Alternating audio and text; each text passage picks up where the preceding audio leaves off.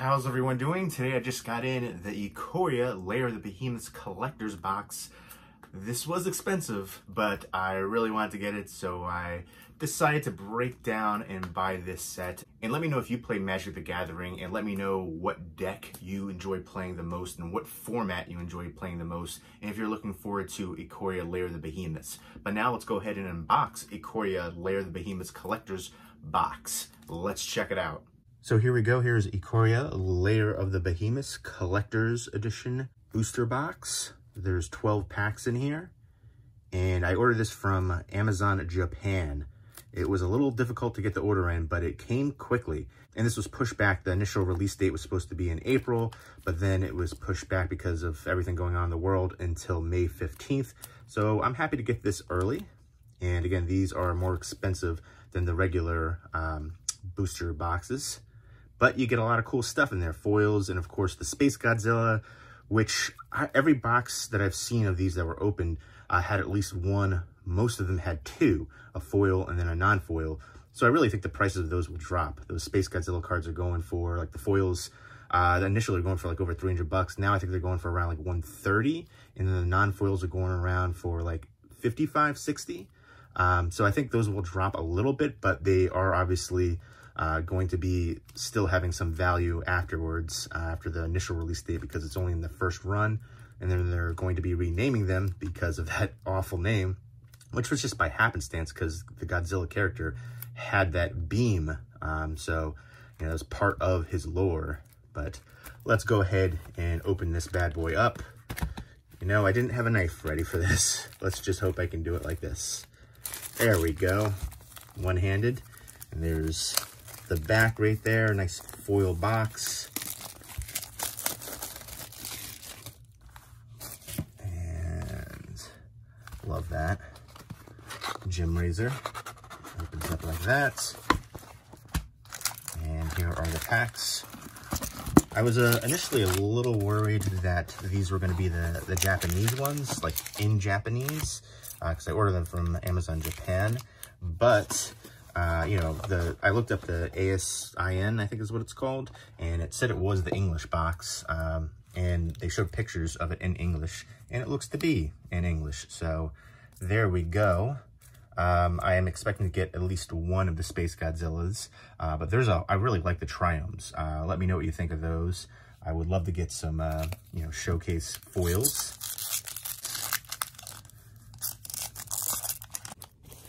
All right, I don't have a small tripod, so I had to kind of refigure my large tripod, and hopefully it works this way. The first pack, and we've got a foil Kraken token, Human Soldier token on the back, and Divine Arrow. I love these foils. One of the Mind, Sleep Dart, Whisper Squad, Wingspan Mentor, Trumpeting Gnar, some nice foils. Then the Island, you know, these are all the commons, uncommons. And then we get to the really good stuff back here. And I believe this is the Commander card, Souvenir Snatcher. And then Mythos of Snap Decks. I like these kind of like a cave painting style for that. And then Karuga, the Macro Sage. Huntmaster Liger. Vulpikeet. I've seen a ton of these when people do the unboxings. Everquill Phoenix. I think the artwork for that is pretty cool. The extended. And then Dorat the Perfect Pet is the Godzilla hit right there. And then Chittering Harvester. All right, pack number 2. Hopefully this angle is good. And then the token, Gust of Wind. Suffocating Fumes, Fully Grown. I'll try to go through these pretty quickly. Dire Tactics. And Avenging Huntbonder, Lava Brink Vitcherer, yes, a Triome, foil Triome. Love that. All right. That's one of the ones I wanted to get. I want to get some of the showcase Triomes. And it looks like these boxes typically have, you know, 2 to 3 each. So, Parcel Beast, Migratory Greathorn, Cub Warden. I do like the artwork for this. Mothra, Supersonic Queen. I want to get a foil of this one. And then Dreamfall Heron.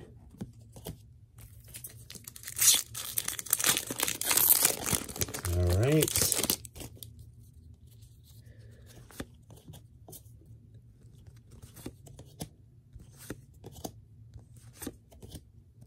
Anticipate.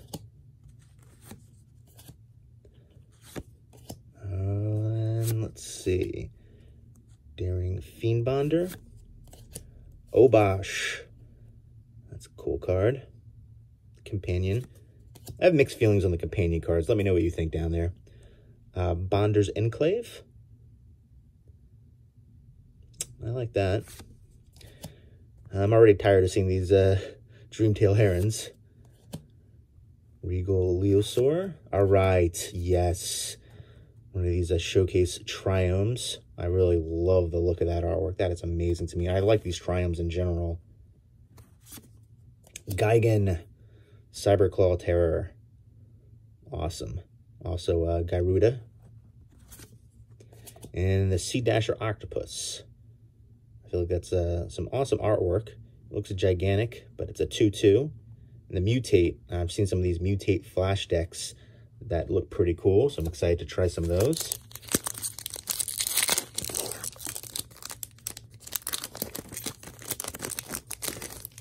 So yeah, Amazon Japan, you know, it was a risk. I kept trying to translate the page because Amazon gives you that option, but it wouldn't translate. It kept failing, so I took the risk, and I'm happy with it. I got some Triomes, but I'm definitely fully grown. It looks like the same kind of classification artwork. Satiable Hemophage.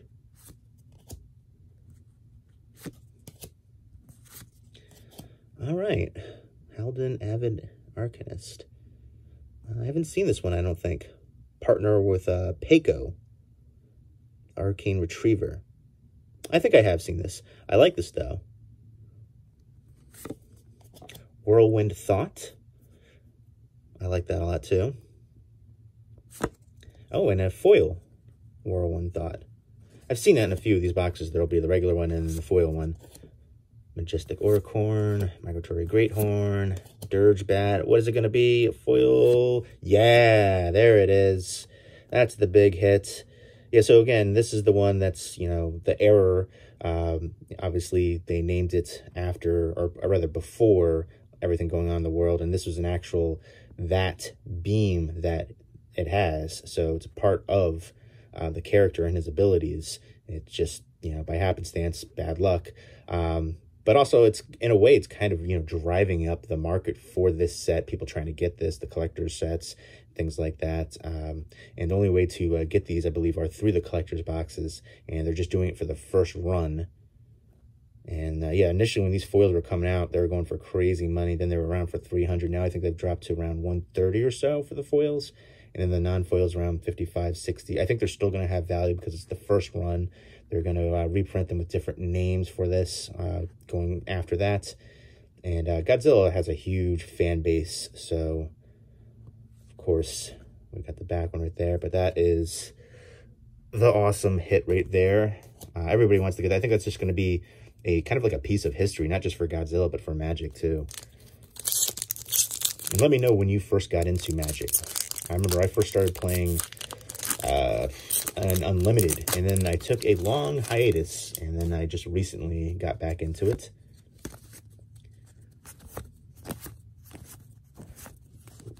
I'm giving away some of the hits right there.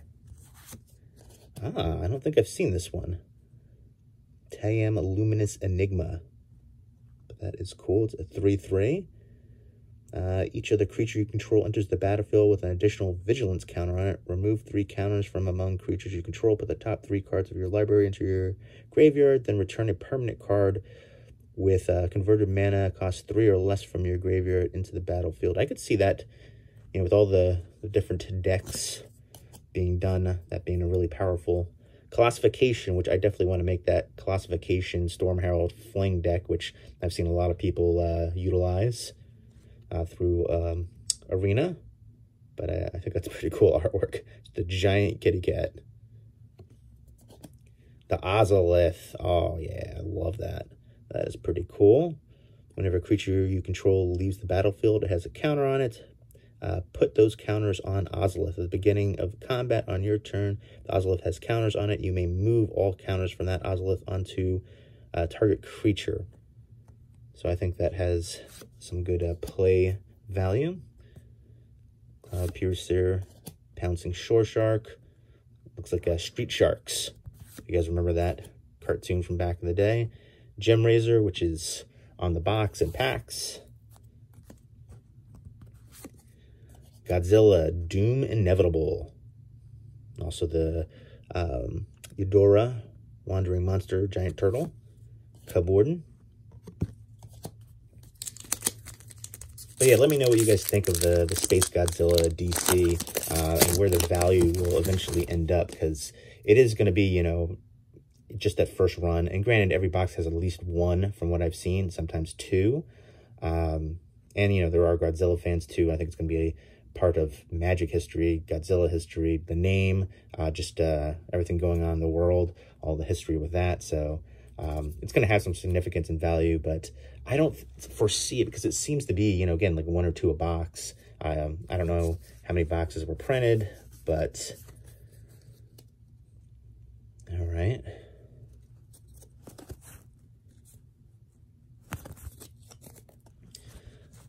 And Flawless Maneuver. I like these, again, the cave drawing style ones.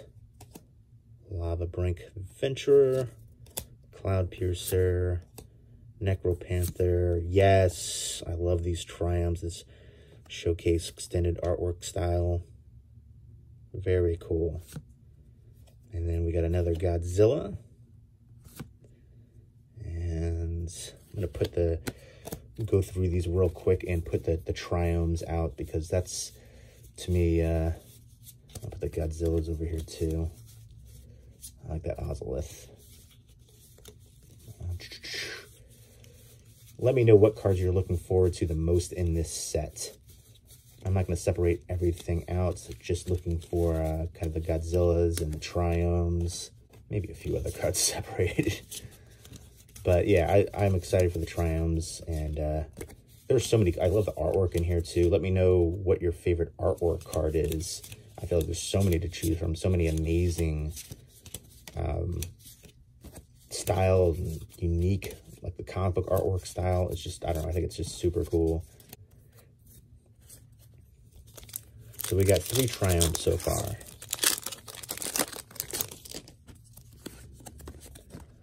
Fast and draw a card, then discard a card. I like that, actually. Put that off to the side, I might use that. Luca. Mountain. Parasitic Impetus. Another one of these Mythos of Aluna. Quartzwood Crasher foil. Glowstone Recluse. Cavern Whisperer. Yes, a Vivian Monsters Advocate. I think that is a very powerful card. I'll put that over here. Baby Godzilla. And a Dreamtail Heron. I feel like I've gotten a ton of those already. And forgive me on the angle if the angle's not quite good. The setup isn't perfect.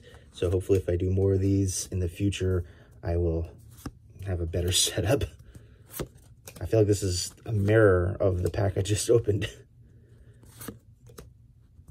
Poliwag. The Commander card. Death's Oasis. Whenever a token creature card you control dies, put the top 2 cards of your library into your graveyard, then return a creature card with a lesser converted mana cost than the creature that died from your graveyard to your hand. Sacrifice it, you gain life equal to the greatest converted mana cost among creatures you control. All right, I like that. Crystalline Giant, I do like this card, and I think the artwork is pretty cool too. Auspicious Sterix, Cavern Whisperer. All right, Snap Decks, Apex of the Hunt. Some crazy artwork there. And Destroya, Perfect Life Form. And then Pouncing Shore Shark foil. Getting down to the last few packs.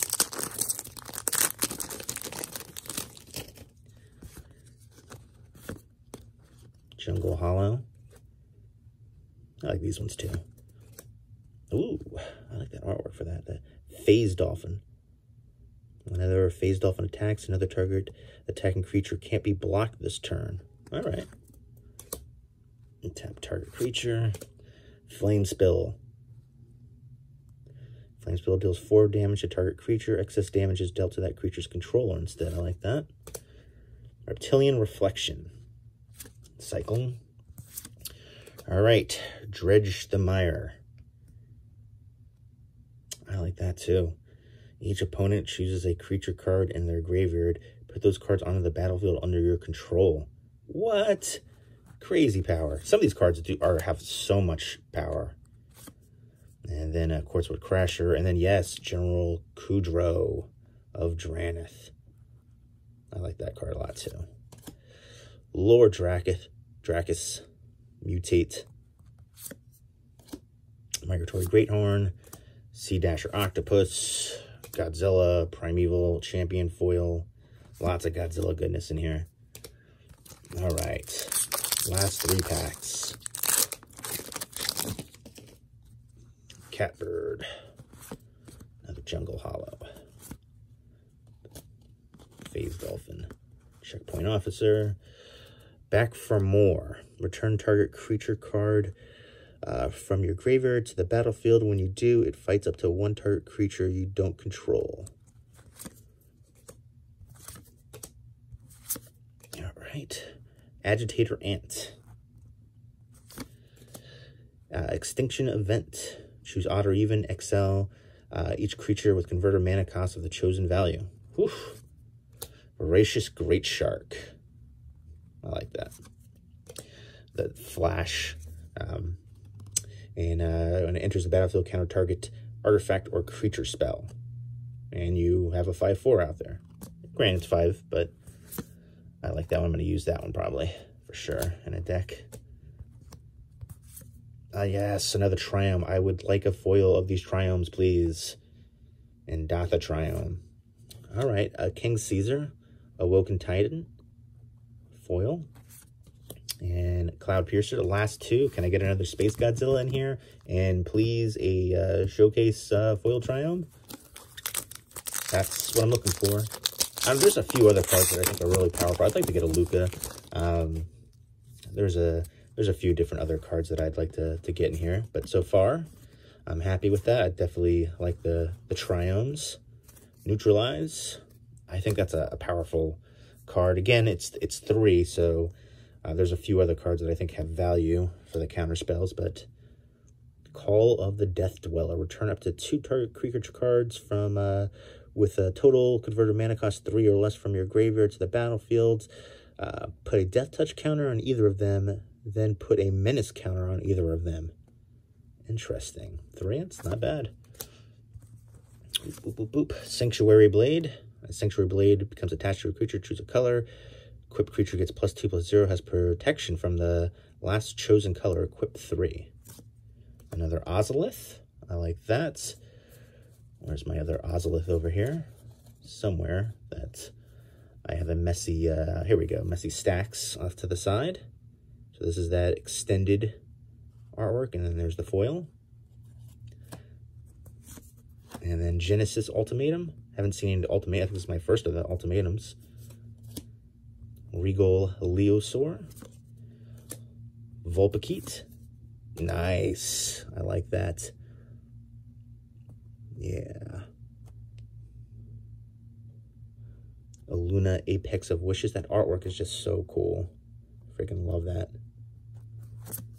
And there's the other SpaceGodzilla. Again, I've been saying it, like at least one a box. Two usually is what I've been seeing. One foil, one non-foil. So there we go. There is the other SpaceGodzilla. And then a Necropanther. I don't think I've seen any with a double foil of the SpaceGodzilla. So we'll see. Springjaw Trap. Blazing Volley. Migratory Greathorn, Tranquil Cove, which, oh, I love that artwork.